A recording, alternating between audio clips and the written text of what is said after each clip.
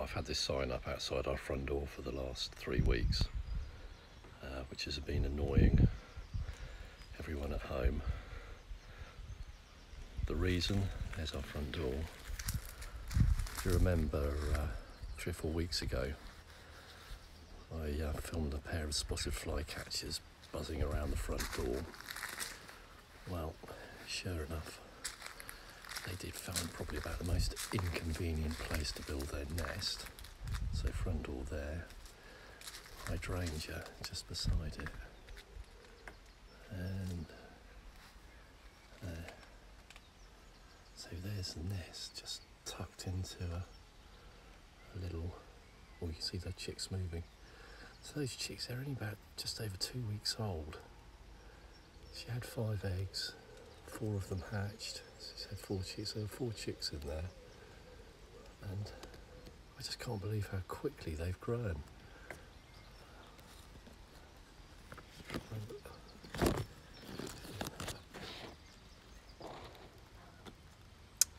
So you can see one poking its beak up.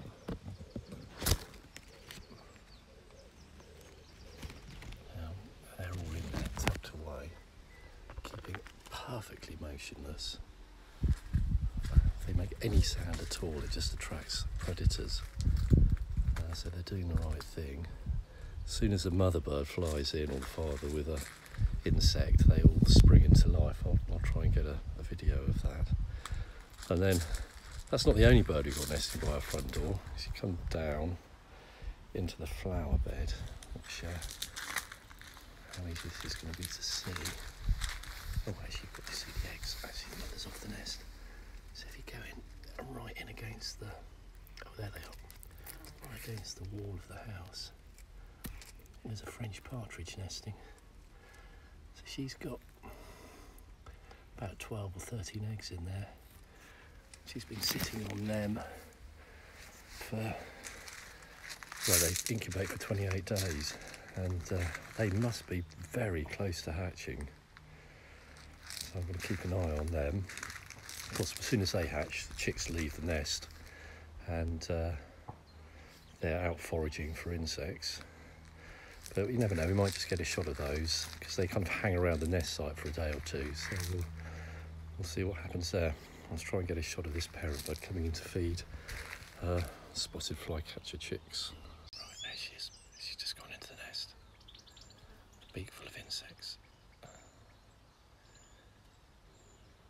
Feeding the chicks. There she comes. Back onto her perch. There you go. That's the spotted flycatcher. Brown birds. Very upright stance, and they sit on a prominent perch like this.